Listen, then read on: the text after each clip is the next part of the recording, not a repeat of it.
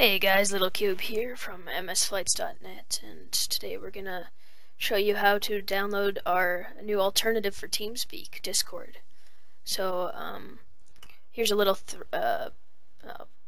general discussion forum post that Kalo has put up, and I will put a link down below in the video. But so first, you're gonna go how to join. You gotta visit discord.app.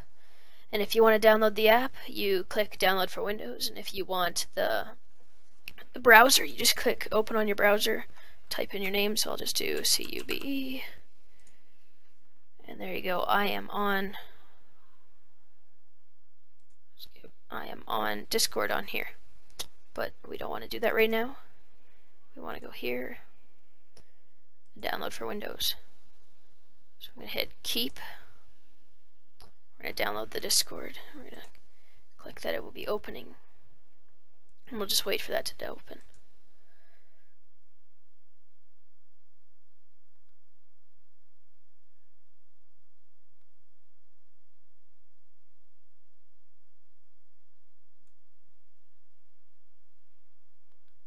And there you go, Discord is downloaded.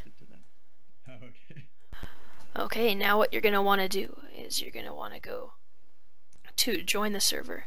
So you're going to click here, and you can accept the invite. We're going to do that, continue to Discord. We're just going to continue to the online version right now. And now we are on this version. Yeah, so that's pretty simple. That is all you have to do. And now No, he actually has two push talk buttons, but he hit the wrong one.